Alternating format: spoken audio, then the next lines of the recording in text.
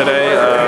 With my training kind of coming off an Olympic year, you know, a lot of guys haven't exactly attacked the training thus far, so for me to come in here, that was probably the first time I put 4 laps down that were hard.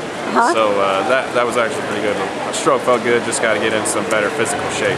Yeah, so do you have a typical race plan that you follow when you race? My typical race plan, and a lot of coaches always would have probably preferred me to have a better strategy, but I've never been much of a strategist. I kind of just like to get out front, and if I've got it that day, I'm going to stay out front, and if I don't, you'll see me fall back. But I always like to just jump on it. Go for it and have some fun. Yeah, might as well. Well, what advice do you recommend for young swimmers out there?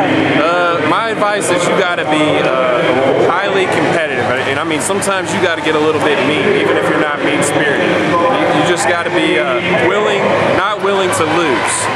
And when I was a kid, I was having a lot of fun, but sometimes fun is being a little bit more ferocious. Very good. What are your plans for the next year or beyond? Well, right now we've got short course world championships coming up, and I've actually never competed in one of those, so I'm looking forward to going over there. It's in Turkey, and then after that there'll be some other Grand Prix leading into the summer nationals. That's great. Are you shooting for world championship trials next summer then? Beyond that would be the goal.